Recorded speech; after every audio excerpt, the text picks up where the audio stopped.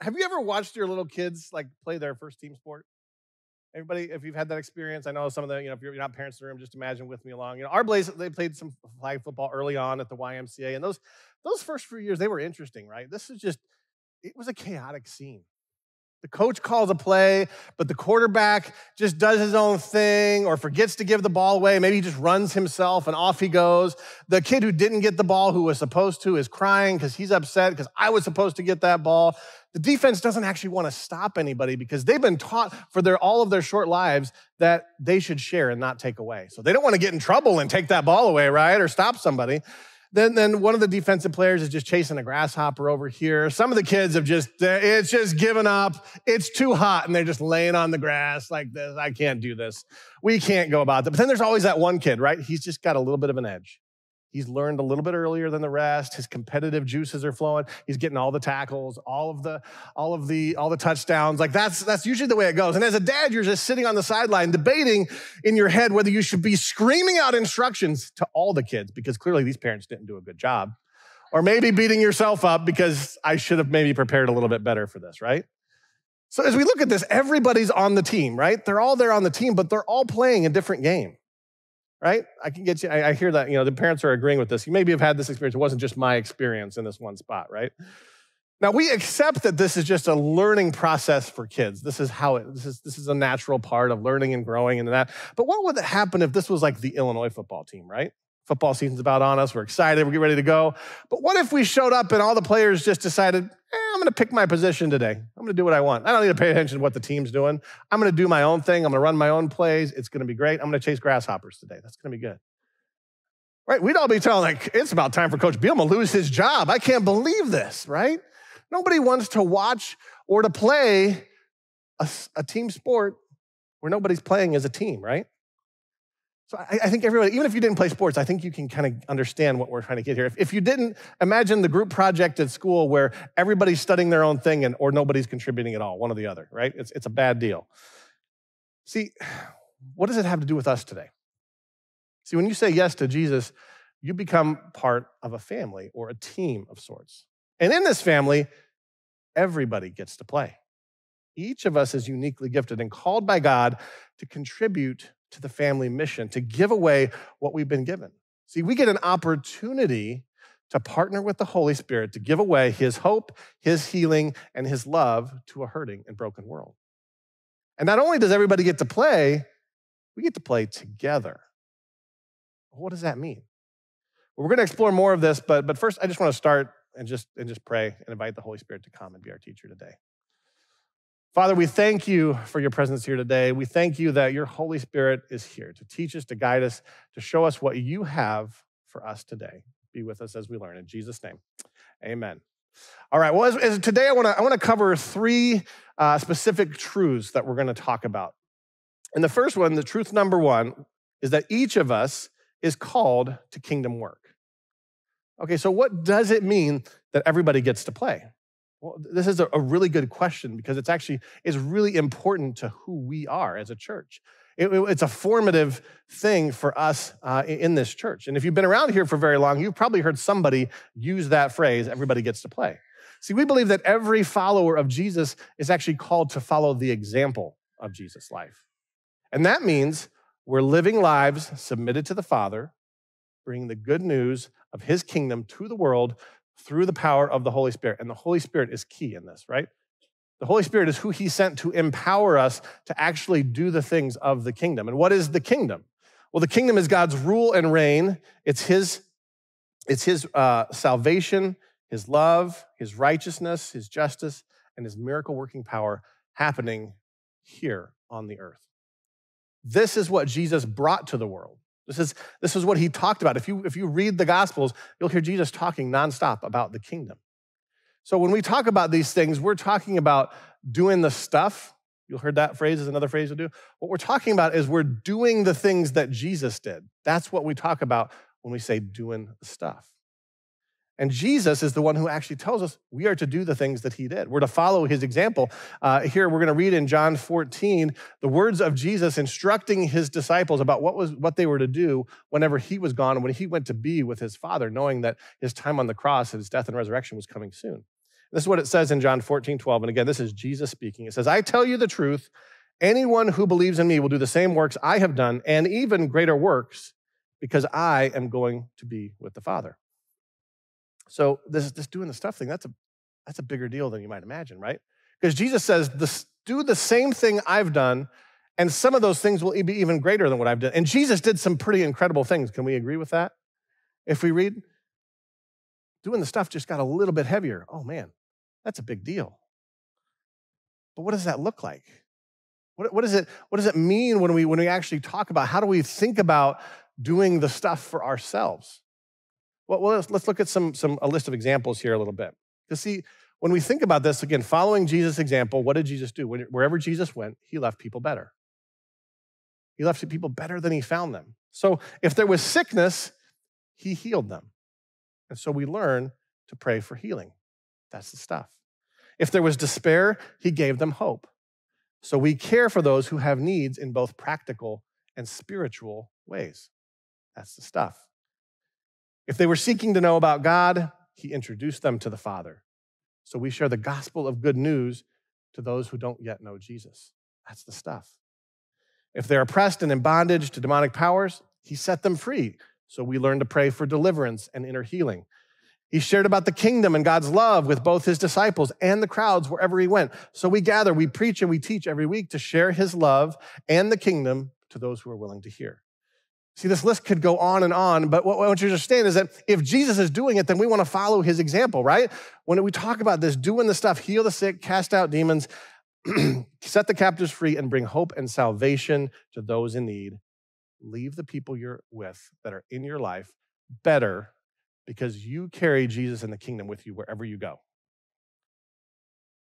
Now, for some of you, maybe you're saying, I didn't even know there was stuff that we were supposed to be doing. Maybe it sounds really exciting to you, but you don't know where to start. You don't feel qualified. Maybe you don't feel equipped to do it. Maybe you feel like one of those kids that was on the field that doesn't know the rules of the game that they're participating in. That can be hard. That can be a tough place. And perhaps maybe your paradigm, depending what church tradition maybe you came from, is that or wherever you came from, is that, well, it's the pastors and leaders of the church's job to do all this stuff. I don't know why Mike's up here talking about his own job description. Just do it. Right? See, this was life-changing to me. I didn't grow up in a church that actually explained that I get to do all of these things. So when I came to the Vineyard over 20 years ago, and again, not sitting in this seat, it was life-changing. It was revolutionary for me to understand I'm empowered to do this differently. I get to live a life partnered with Jesus, empowered by the Holy Spirit, and I actually get to see those miracles that we read about in the Bibles happen right here and right now. It's real. That changed my life. Because the truth is, everybody gets to play in God's kingdom. But we have to understand, where do we get to play? And this is truth number 2. Each of us has a role, an assignment, and we've been uniquely gifted by God. That's truth number 2. So in the Apostle Paul, who actually wrote a lot of the New Testament, in several places in the New Testament, he talks about these gifts that we've been given. But I want to take some time in Ephesians as we look at that. So he talks about that. You can read through those. We're not going to read through all of that today. But today I want to read in Ephesians some things where he talks about what it looks like to build up the church. That's us, the body of Christ. What does it look like to do that? How do we do that?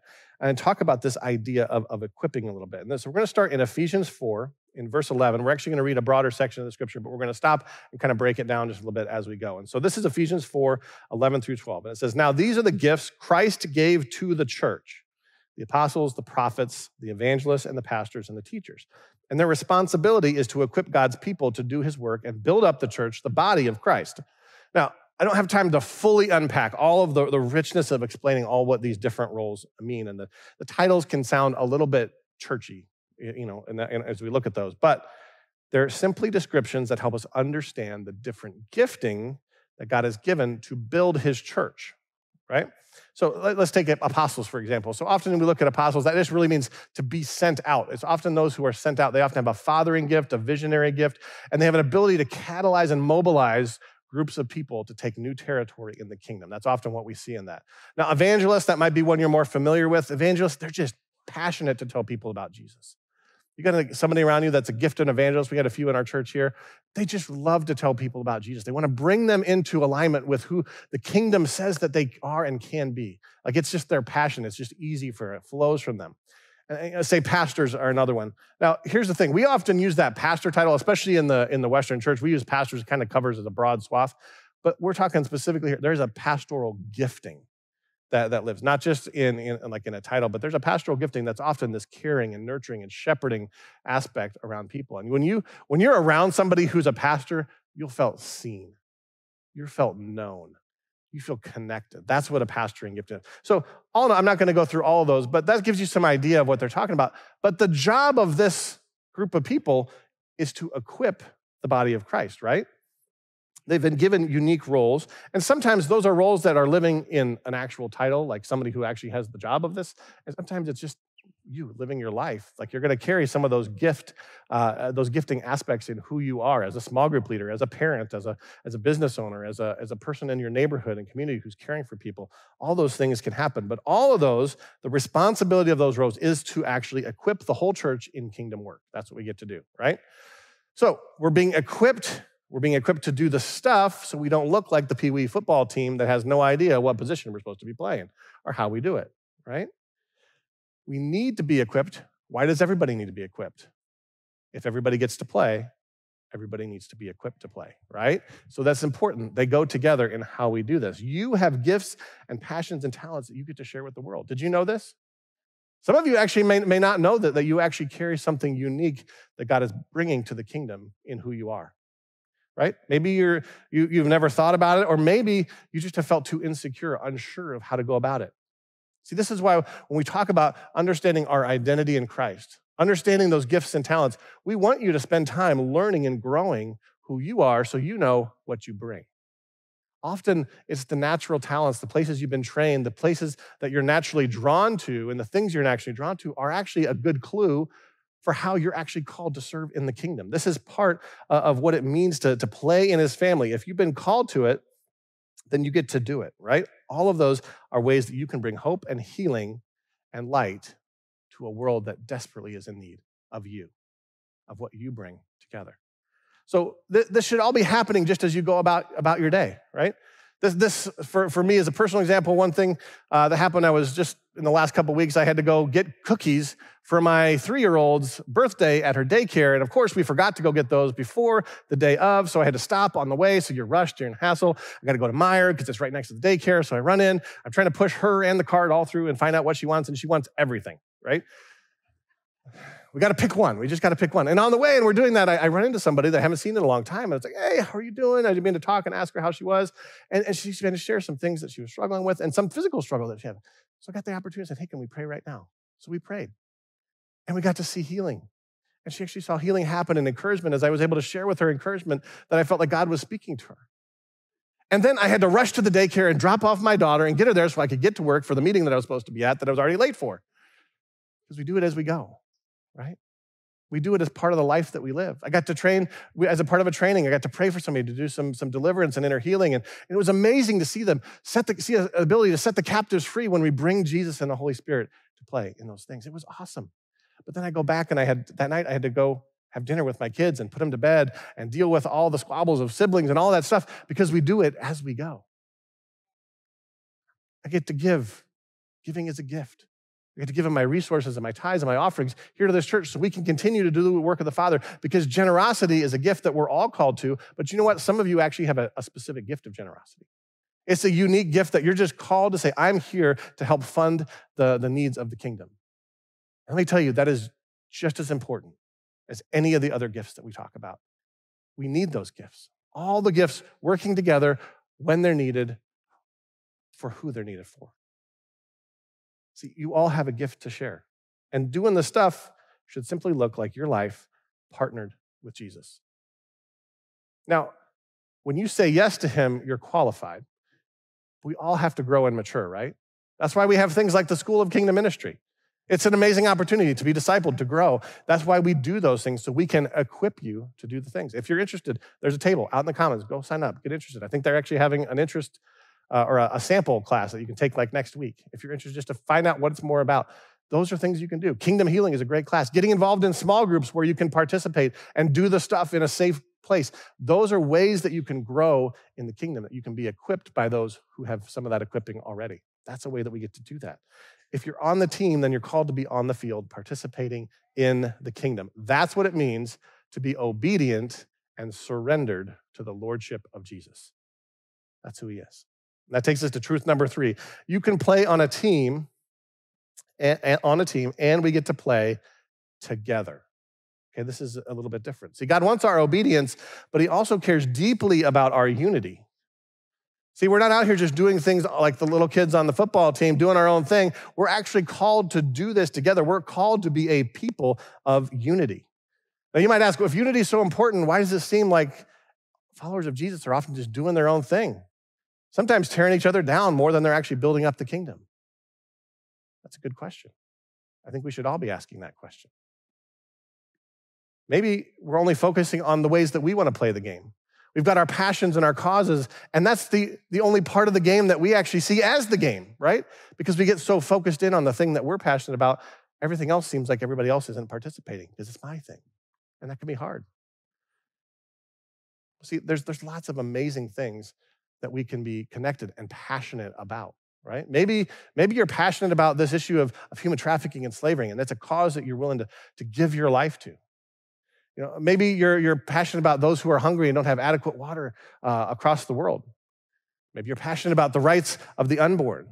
Or maybe it's the lost who don't know Jesus, or those who are homeless and hurting, and you're fighting to see them back in a place where they're safe and secure. See, all of these things, the list could go on forever. There's probably some of you right now who are upset that I didn't say your thing. Say it. Just say it. But the reality is they're all wonderful things. This is what it means for us to come together. When you're participating, the church is participating. That's how we see it. That's how we view the body of Christ working together to do those things. And we need the kingdom. We need the Holy Spirit to be speaking into every single one of these issues because we need kingdom solutions and not the world solutions to these problems. That's why we need you participating in the kingdom, in the thing God's called you to. He wants everyone to play in his kingdom, bringing hope to this world. And when we think that we're just playing alone and we ignore those other participants, we're actually violating something that's really important to God, right? Because we don't want to be the one who gets so mad that nobody else is doing the thing that I want to do that I'm just going to walk out. I'm going to be in a huff. I'm going to sit down on the field. I'm angry. I didn't get the ball today. I'm upset. That's not the way we want to do this. We're called to be more than one person doing their own thing. Everybody gets to play together. See, this unity is important because it actually releases the kingdom. Unity creates an environment where the kingdom can thrive, where we can learn to care about the causes and the passions of others and put others before ourselves as we do kingdom stuff together. And as we read in this next verse in Ephesians, it begins to tell us what the work of equipping has, what the goal is. It actually talks about the goal of this is actually unity and maturity. They actually go together. Because we need to be mature believers to be able to be secure in who we are in order to let others go ahead. In order to not see that as taking away from who we are. So Ephesians 4:13-14, again, we're continuing. It says, this will continue. Again, that's the equipping part we just read about, the equipping of the saints. Until we all come to such unity in our faith and knowledge of God's Son that we will be mature in the Lord, measuring up to the full and complete standard of Christ. Again, Christ is our example, the standard of Christ. And it says, then we will no longer be immature like children. We won't be tossed and blown about by every wind of new teaching. We will not be influenced when people try to trick us with lies so clever they sound like truth. That's important. See, we need that unity. We need that maturity. We need the standard of Christ so that we're not blown about by every wind of new teaching. How relevant is that for us today? Today, when we have access to new teaching, everybody's idea of their truth, that they want your attention to come pay attention to this thing, every single one of us is bombarded with that every single day. But when we're rooted and equipped, knowing who Jesus is, knowing who we are, suddenly we're not tossed around by that. We're no longer immature like children. We get to play like the pros. That's the maturity that we get to walk in. Now, I want you to hear what I'm not saying when I talk about unity. Unity, it does not mean compromise with sin. Everybody needs Jesus. Everybody needs to know who he is, and we all need to surrender our lives to him. Unity doesn't mean everybody gets their own truth either. And that's a tough one today, right? Because if you believe a lot of what the world tells you, truth is completely relative to the individual. See, the Bible says that truth is a person. That means we have a standard of what truth is. And we get to walk in that, and that's actually secure. That's a foundation that we get to actually walk in because Jesus is the truth that we get to measure our lives by. Unity also doesn't mean sameness, right? We need all the different gifts of the body working together, but unity does mean oneness of purpose. We get to be on mission together, living our lives sold out to the kingdom, surrendered to Jesus with oneness of purpose. That's what it means to be in unity.